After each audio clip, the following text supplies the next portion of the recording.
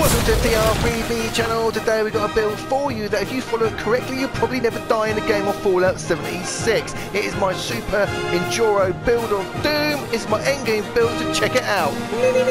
If you're after a safe and cheap marketplace to get a hold of legacy weapons, legacy items or anything that's hard to find in Fallout 76, then check out website EasyNPC. Use code TR3B to get 5% off. Links in the description. Right then, Plip Plops, this is my bloodied commando endurance fat evasive build of Doom, and this is my end game build.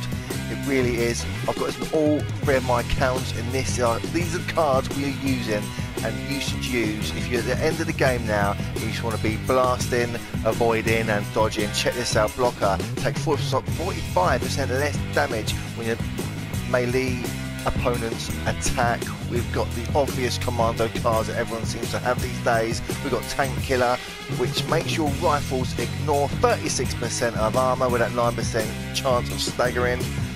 We have got these in endurance. Endurance is on 12 points, quite important because that makes your hit points go right up, and also with these cards you'll be taking extreme amount of damage. You don't even have to wear power armor with this build. Check it out. This one, Ironclad, brilliant. Gain 50 points on damage and energy, while this card is armor not wearing power armor. We have got Fireproof, take 45% less damage from explosions and flames, and Life Giver is giving us 45 points on our maximum health. Lovely jubbly. Tenderizer card, which we've all seen before, does what it says on the tin. But we've also got Nerd Rage, which is great for the bloody build. We have got Action Boy, so our action points don't run too low. Now Gun Fu is a very important VATS card. It is for me and it will be for you too. But you can stack that Gun Fu card with this as well, because you are doing extra amount of damage with these two cards on, the Drilling and Gun Fu. Check out what it says there. You're basically getting plus 60 extra damage with that card, with an extra 30 there. You're almost doing 100% damage in VATS with your weapon. Really, two really brilliant cards that you must have on. An evasive, overlooked card this is. I've certainly overlooked it in the past, but it is actually really good. I put it to the test, it's amazing. Another no power armor card as well. Basically it gives you 3 points and for damage and energy. Every point of agility you've got the max of 45, which will be max. I've got 15 points in agility. Now on to the luck. We've got Bloody Mess for the extra 15% damage all round for every weapon. Brilliant card. Another important card for VATS, and that is the Grim Reaper's Sprint. This is very important for certain guns in the game, but I find this card at 3-star works really well with any gun in VATS. I'll show you that in a minute and why. Serendipity, another good card that you must have on if you're a bloody build, which we are with this. And last but not least, we've got a Ricochet. Brilliant card, only 18%, could be a little bit higher, but you have a chance to deflect back some of the enemy's range damage. No PvP on that card though, but check out this, that we've also got these mutations we're using. I accidentally put Eagle Eyes on. I swallowed one, I consumed one, didn't mean to. Healing Factor, yeah, don't really need it because you're a bloody build. But Marsupial, Scaly Skin and Speed Demon is the 3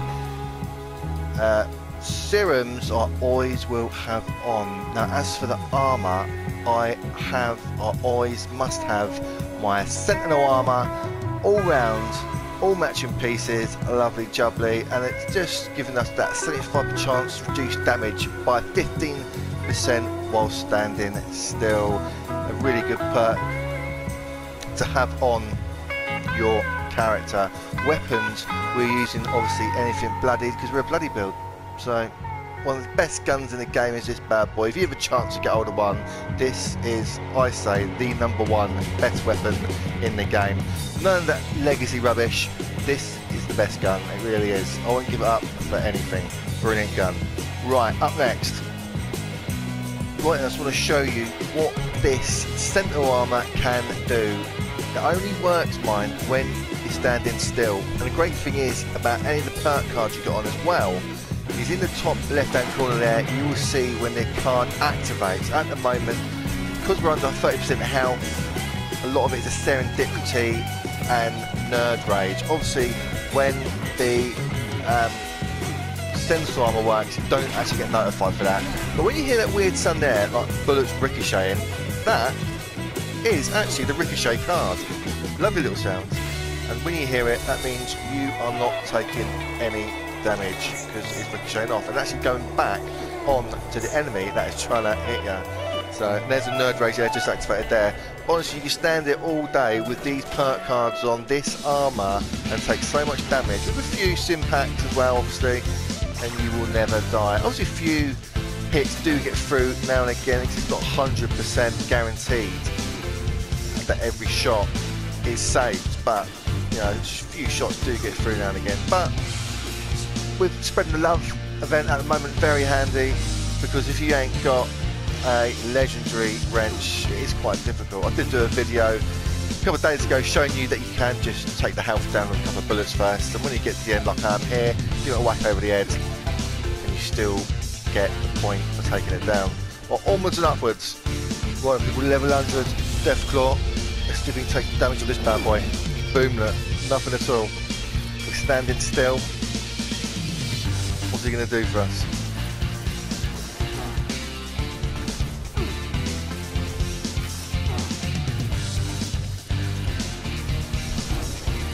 My level 100 Deathclaw is hardly doing any damage whatsoever.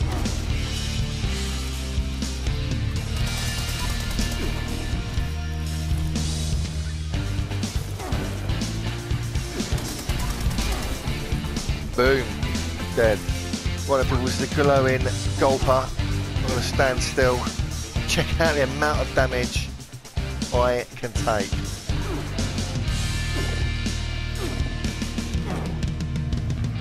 He's notorious for dealing out a lot of damage, but with this build, it's not a problem.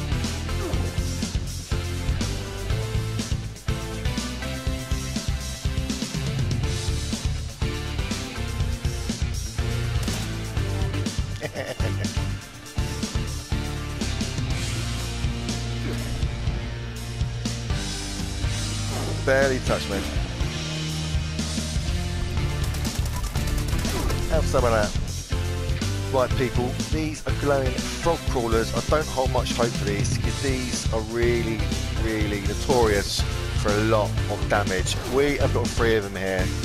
We're going to wait and just see how long it takes for us to die.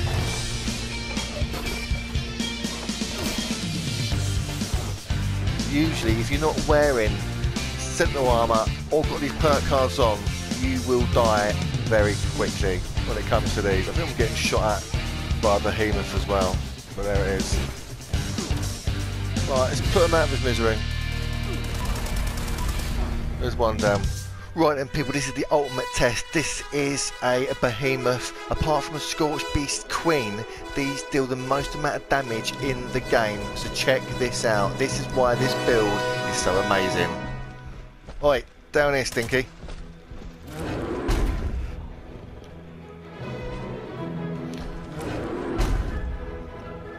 Once he swings that bat, there's usually no coming back.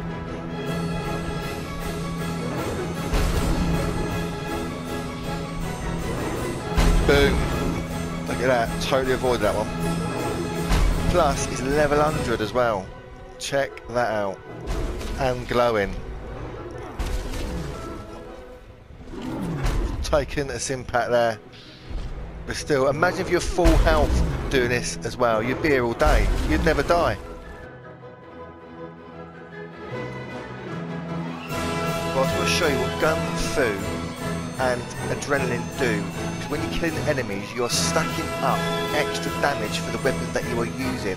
You can get, for instance, the Fat Man to do like 5,000 damage with these 2 cards. Not using the Fat Man, we are going to use my favourite weapon of the game, the B2525 Fixer. Check out what we can do with some of this. Obviously with that, it's a deadly weapon. You don't even need to go into stealth mode to do this, it's so OE. Check it out.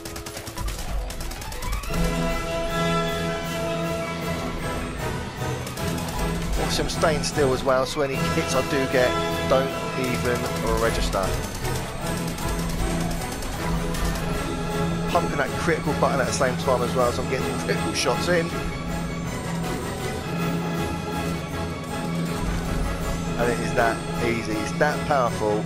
This is why it's such an amazing build, and I've got to share this with you.